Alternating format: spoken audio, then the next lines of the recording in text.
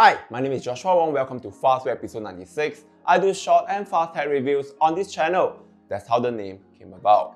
Today, I want to address one of the most frequently asked questions I have received since I started driving an EV.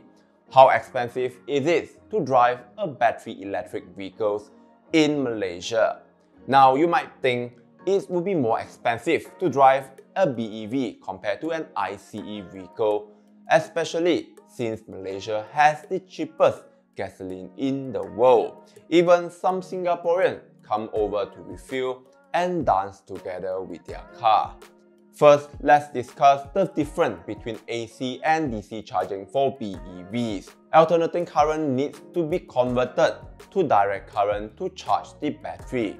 AC charging speeds range from 3.7 kilowatts up to 22 kilowatts. On the other hand, DC charging is more straightforward as it directly feeds the battery. This allows for faster charging speeds depending on EV's capability. For example, the ATTO 3 can charge up to 80 kW using DCFC, while the Hyundai Ioniq 5 and Kia EV6 can handle up to 350 kW. In simple terms, AC charging is slower, while the DCFC offers super fast charging. However, it's important to take note that charging with DCFC tend to be more expensive. Now, let's discuss the cost breakdown for driving the BYD ATTO 3 for a month and covering 2,176 kilometers.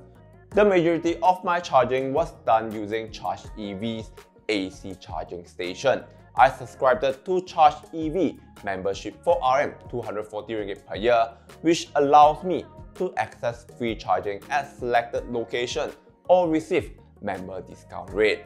As for DCFC, it was an optional choice I made out of curiosity, and it can actually be avoided. In total, I have spent RM112.96, which translated to 5 cents per kilometer. Now, if I was still driving the Kia Sportage, it would cost me around RM450 to cover the same distance. By switching to the BYD ATTO 3, I have saved RM337 per month, or even more if I skip the DCFC charging altogether. Please take note that these figures are based on my personal experience and real-life charging. I was fortunate to have decent 7 kW charging facility near my office and at the location I frequently visit where Charge EVs was available. Now that I have an electric vehicle supply equipment, also known as home charging station, I can charge my car at home based on the total kilowatt-hour usage. This way, I estimate spending around RM150 for 233 kilowatt-hours, including 15% power losses during the charging. This still amounts to 7 cents per kilometer, which is considerably cheaper than you driving a sedan that are fuel efficient like the Honda City or Toyota Vios. I'm sure some of you might be saying that the AC charging is way too slow. Well, you're right.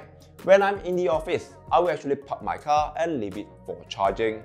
Alternatively, I can choose home charging and simply let the car charge overnight. By the time I wake up, it's fully charged, just like how we charge our smartphone. Essentially, having an EVSE is like having a petrol station at home. So what are your thoughts about EV charging costs? Will you consider getting an EV as your next car? Lastly, since I have the BYD ATTO 3s, I'd like to know what else you would like to learn about this car. I might consider making a series about it. Thank you for watching, like and subscribe. Take care and I'll see you at the next one.